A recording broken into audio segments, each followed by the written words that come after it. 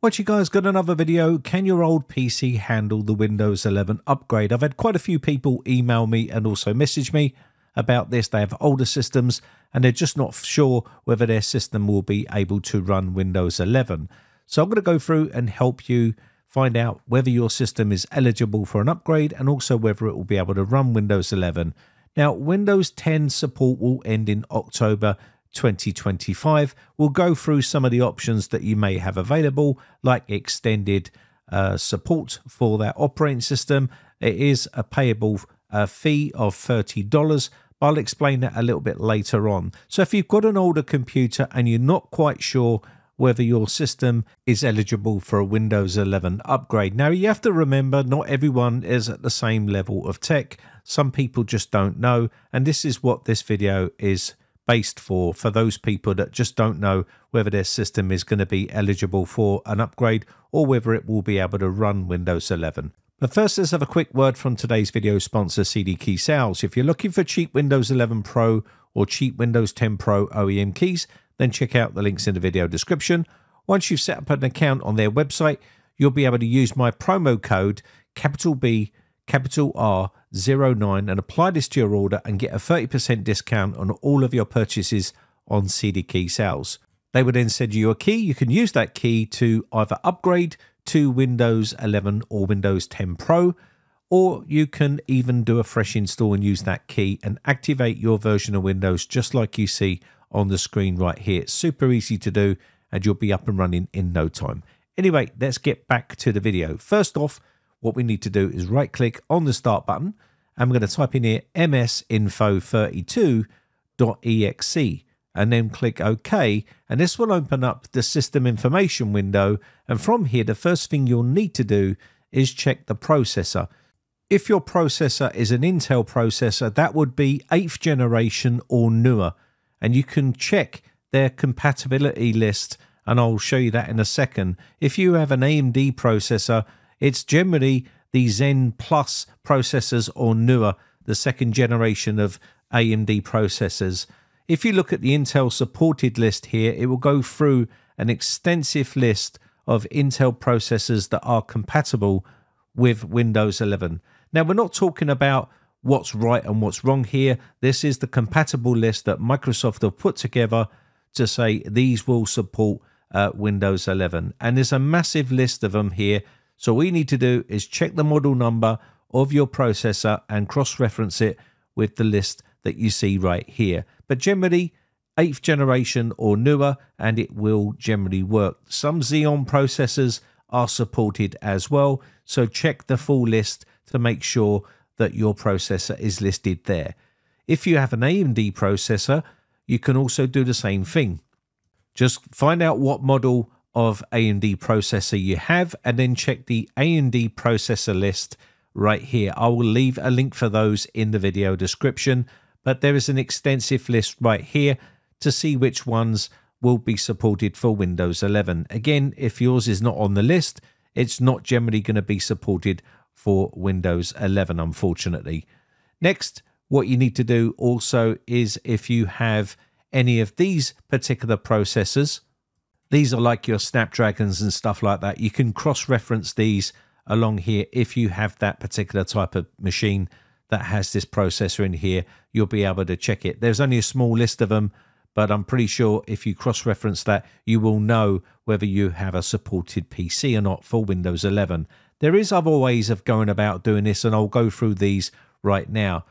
First off, you can also check the link in the video description for the system requirements. Now, Microsoft have set out some pretty strict system requirements for Windows 11. These are a 1 gigahertz or faster with 2 or more cores, 64 bits compatible processor or system on chip, which is your SoC. Also memory 4 gigabytes of RAM or greater, storage 64 gigabytes or greater, and then you can see here system firmware, which is UEFI firmware as well. It also must support secure boot. TPM 2.0 is also a must-have feature. You can upgrade some motherboards with this feature as well, a piece of hardware that will slot into the board. I'm not going to go into that in this video, but there is ways of getting around that if you can find one that supports your motherboard. Also, there's some other specifications that are required to install Windows 11 on that system. So you need to jump through a few hoops to be able to install or upgrade to Windows 11 on that system. Like I've said, your CPU needs to be supported. It also needs to have TPM 2.0, secure boot, and a bunch of other specifications that I've already gone through on this page here. I'll leave all this information in the video description for you.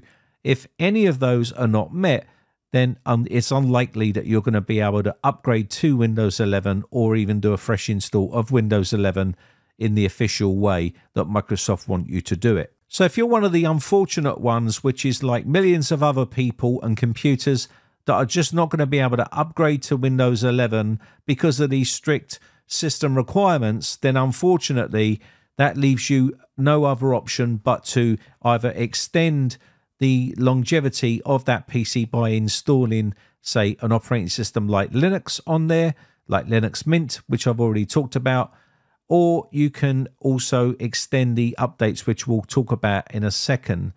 If you look on your Windows Update panel on Windows 10, it will tell you whether the PC is eligible for running Windows 11, or it will tell you this PC doesn't currently meet the system requirements to be able to upgrade. Now, I'm on Windows 11 here. That's a Windows 11 Windows Update window. Yours will be on a Windows 10 Update window. But again, if it doesn't meet those requirements, you will not be eligible. You can also download the PC Health Check app. This is a free application that Microsoft offer to be able to check to see whether your PC is eligible for an upgrade to Windows 11. Now, some people are classing it as a downgrade from Windows 10, but hey, we're not getting into that in this video. But you can run these checks, and if your computer is compatible, then you will get a list of some things that you can try. There's also a link right here. I'll leave the link for these in the video description. Download this and run this on your computer. Once you've downloaded the app and run it on your computer, it will look something like this. Again, I'm on a Windows 11 system already, but if you're on Windows 10, run the app, and if you see this PC does not currently meet the Windows 11 system requirements, or you have any yellow exclamation marks there, it might be a setting that you need to turn on in your BIOS to make it acceptable for Windows 11, or it may be the case that your PC is not compatible. And if that is the case, then that obviously means you will not be able to upgrade to Windows 11 or do a fresh install of Windows 11. If you can upgrade or do a fresh install Windows 11, there's also some links on their website which you can go through, and it will help you upgrade to the next version of Windows when the time is right. You can also use the Windows 11 installation assistant to see whether your computer is compatible to run Windows 11. All you need to do is download the application and run this on your computer, and it will go ahead and tell you whether your computer is compatible to receive the free upgrade to Windows 11. If you're planning on doing a fresh install, also during the installation process, this will actually tell you that your PC is also not compatible to receive the free installation of Windows 11. You can see here, this is the Windows 11 Assistant, and you also have the installation, which will tell you exactly that your PC has failed the installation because of those reasons. Now, ways to install Windows 11, there's a couple of options. If you're eligible, you can go through, like I showed you, and go through the upgrading process in the official way. But there's other ways to install Windows 11 which is not recommended if you have older, obsolete hardware, and you can use the workaround which Microsoft have on their own website here. There's an actual registry hack you can use to bypass to be able to install Windows 11 on that system.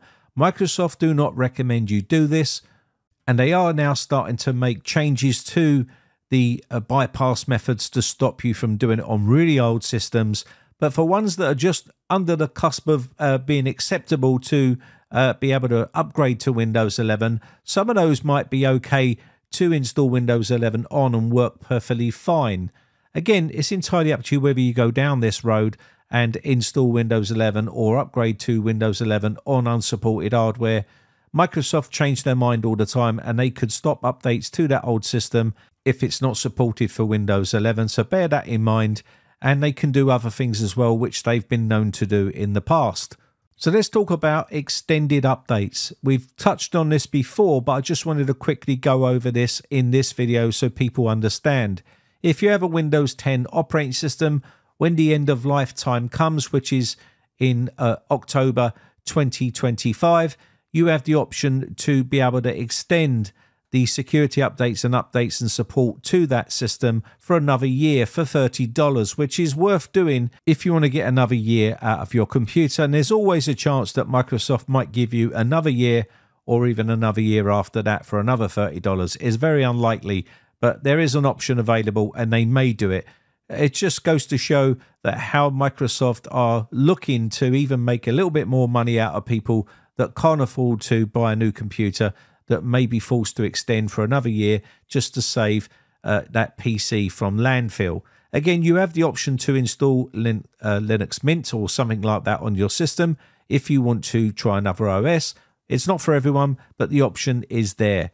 Again, that is pretty much it. So that is basically all the information you're probably going to need. Let me know your thoughts in the video description. My name has been Brian from briteccomputers.co.uk. A quick shout out to my YouTube members. I really do appreciate the support, and I shall catch you in the next video, or I'll catch you on the Discord server for a chat. Bye for now.